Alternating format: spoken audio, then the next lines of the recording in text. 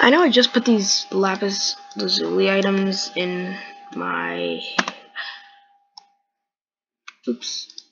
I know I just put those Lapis items in the barrel, but I'm gonna need them for our vlog of the day.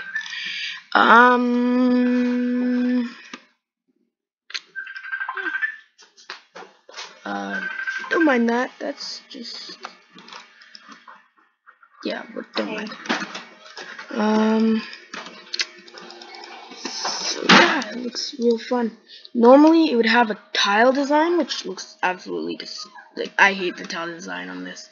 But with vanilla tweaks, which is I'm not sponsored by the way, but with vanilla tweaks, you'll be able to change that so that it basically acts as if this were Optifine. So yeah, you can get nice. These actually look really nice, and it's just using a resource pack, no mods, no Optifine. This is vanilla Minecraft.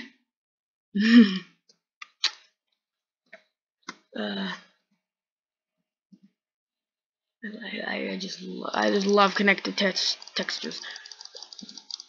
Actually, I just put a pile of lapis down, just like a heap. So yeah, lapis blocks are crafted with 9 lapis. They look super nice with vanilla tweaks, and also, yeah, they don't look so nice. These are the borders. The block is actually this one. It's borderless state, but I think it has an additional model with its border, and it doesn't render its additional model if it's touching another block. I'm not exactly sure how this all works. I would not be able to do something like this. But yeah, expecting a mod to be able to see these borders, but otherwise, nope.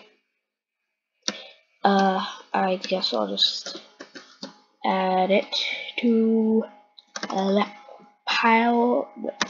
This is a large list, like jeez. Of blocks. My knee. Just doing this. So that way I have an unlocked map. That way I can keep track on how the black canvas, well, what was supposed to be a black canvas, is doing. We'll put it right here. Actually, I'll keep the map item in my inventory because, you know, whatever. Anyways, that's about it for this block of the day. I hope you all enjoyed it, and I'll see you guys again later.